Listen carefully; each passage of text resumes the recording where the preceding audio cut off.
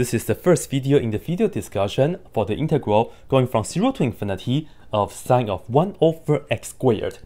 I'm going to solve this one for you guys in the next video because in this video, I would like to talk about these 5. And you will see that this one is really special. Have a look at the first one. If we just have cosine x, of course we could just integrate it and then plug in infinity, plug in 0. Technically, say take the limit. But a better way to solve this is to look at the picture for cosine x. So let me put this down right here for you guys. Cosine starts at 1 and looks like this. Now, this and this, they have the same area, but the integral value here, this would be positive, that would be negative. In fact, I will tell you, if you integrate from 0 to pi over 2, you get 1. But once you go down here, the value for the integral will be negative 1. Now, when we integrate from 0 to infinity, we just have to keep track of these values. So, have a look. We started at here, and then once we get to here, it's 1. Once we get to here, it's negative 1, but altogether is 0. And then from here to here is another negative 1. So, from here to here, the whole thing, total is negative 1. But if you go here, it becomes 0 again, and so on, so on, so on. As you can see, this right here is just the repeat of before, right? So there's no value that the result is approaching. So in fact, this thing right here diverges. It's not diverges to passing infinity or whatnot. It diverges because there's no value that this thing is approaching to. Similarly, for sine x, sine starts at 0, 0 and goes out like this. This area and that area are equal. I will tell you, if you integrate from 0 to pi, you end up with 2. But once you go down below here, this is going to be negative 2.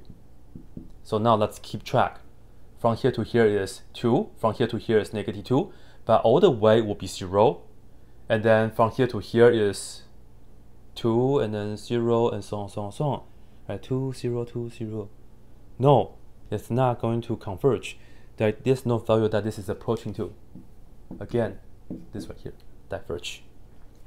Now, it gets interesting when we have x squared inside of the cosine, because the picture looks like this.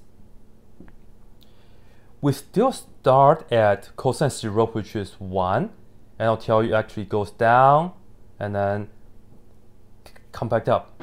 But here though, the period, there's no period for this, okay? Earlier the period is just 2 pi, so it's just a duplication than the before, right? But when you have x squared, there's no period for that. What's going to happen is that you will see once x gets big and big, the inside is going to get bigger much faster. So it's going to be something like this. Yes, I'm not kidding. Take a look at the picture. See? And now, here we have area. This area is a little bit smaller, and then area. But the interesting part is this. That if you go up, the moment you go up and then come back down almost right away, this part is very small. And it's getting smaller and smaller and smaller. Likewise, the top and bottom, same thing. So this part, as x goes to infinity, they are not really going to contribute much. So there is a value that when we add up all the regions, right, when you integrate them, we get a finite result. And the finite result is equal to, the famous one is when you go from negative infinity to infinity, and you get pi over 2. But this right here is just 0 to infinity, so you just have half of it. Alright? And in fact, this is the famous Fresnel integral. Right here, when we have sine of x squared, same thing. In fact, they have the same value. So I think this is really cool. Half, because it's going from 0 to infinity, and we have square root of pi over 2. For this though, I will give you a picture real quick as well. Starting at 0, 0, and in fact here, we get something like this, go up, and then, ready? Yeah, something like that. Now, what do you think about this and that? Are they going to have the same answer though? Just like this. Well, no. If you look at the picture of this, then you'll see that, aha, this right here, actually, you know the answer right away too. This time, when we have 0, we will have trouble because we get 1 over 0. So technically, we should take the limit as x approaching 0.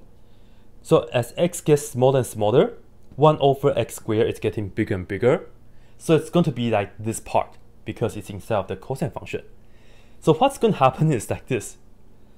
It's not starting at 0, 1. X cannot be 0. It's just going to be like this. Then you cannot even tell what it is. Just like that part. Okay? And then it's going to jump back up like this. Then, as x getting to infinity, 1 over infinity squared is going to be 0. Cosine 0 is 1. So, we will have a horizontal asymptote like that. Now, guess what? I really don't know what's happening right here, but this right here is pretty small region. But if you go from this point and on, you can see that this right here is going to be bigger and bigger. You will have infinite area. And I'm pretty sure this is much bigger than this and all these things together. So in fact, this thing actually diverges, and we can say it diverges to infinity. Alright? But I'm just going to put it down as diverges. Now, does this also diverge? Of course not, because otherwise how can I make the next video, right? This thing actually converges very nicely. But now let's have a look. Why does it have a chance to converge? Again, if x is approaching 0, we will get infinity inside, and you will just get something like that. So it's going to be like this. Yeah? And then what's going to happen is it's going to jump up. But guess what? As x going to infinity, 1 over infinity squared is 0, sine of 0 is 0. So this thing will come back down. It's going to approach the x-axis. So as you can see, I really don't know what's happening here. This right here is just one small part, okay? This part, it looks pretty okay. Now, from this point and forward, you can see the curve is getting really close to the x-axis. So you don't have much area contribution to the whole thing. So that's why we have a chance to get finite value for this thing. And of course, you have to watch my next video in order to find out how big this thing is and how to compute it. Or at the moment, you can also give it a try, right? See you in the next video. That's it.